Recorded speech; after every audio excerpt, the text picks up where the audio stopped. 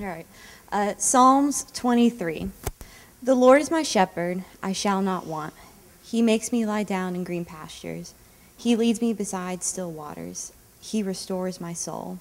He leads me in paths of righteousness for his name's sake. Even though I walk through the valley of the shadow of death, I will fear no evil, for you are with me. Your rod and your staff, they comfort me. You prepare a table before me in the presence of my enemies. You anoint my head with oil. My cup overflows.